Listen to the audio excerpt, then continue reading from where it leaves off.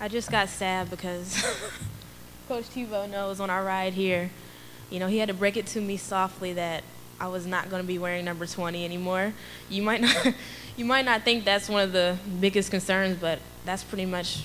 my only concern when I'm coming to Connecticut, because I feel like everything else is great.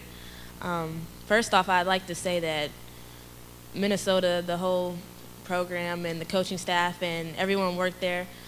I loved it there and I enjoyed it, and you know, they called me and explained the whole trade, and you know, it's a bittersweet moment, I'm sure, for me and Lindsay Whalen as well, because you build a bond with the people that you know, you go to in the beginning, and I know she loved Connecticut, and who couldn't? But it's also a sweet moment because you get to go back to a place that you love, and I don't know, just the reception. I'm a Twitter fanatic, so the reception on Twitter, that's the only way that I talk to people, but it's been great. I think, you know, just being able to come back to Connecticut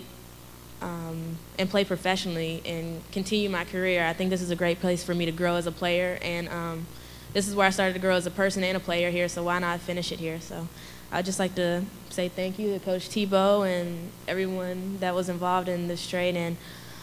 I expect us to make the playoffs, so I'm excited. This is just a blessing, so I'm really, I'm still I can't believe it, so I'm still in the,